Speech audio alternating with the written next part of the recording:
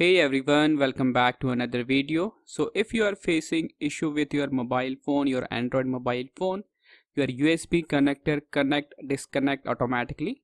In this video we are going to fix this issue completely.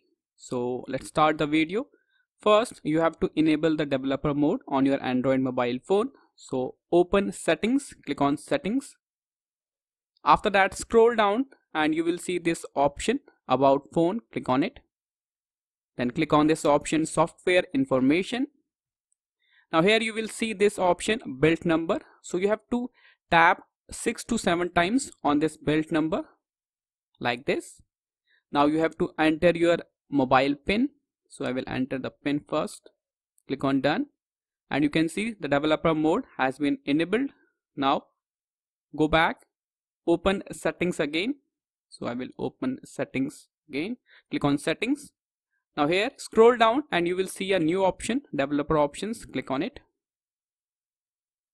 So these are the developer options.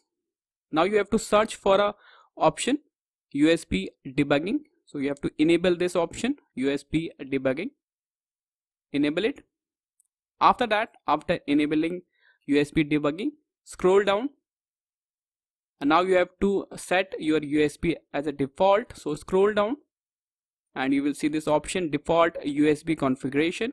Click on it. Now here select the last option, charging phone only. That's it. So you have to apply these two steps and after that restart your phone and this will fix the issue.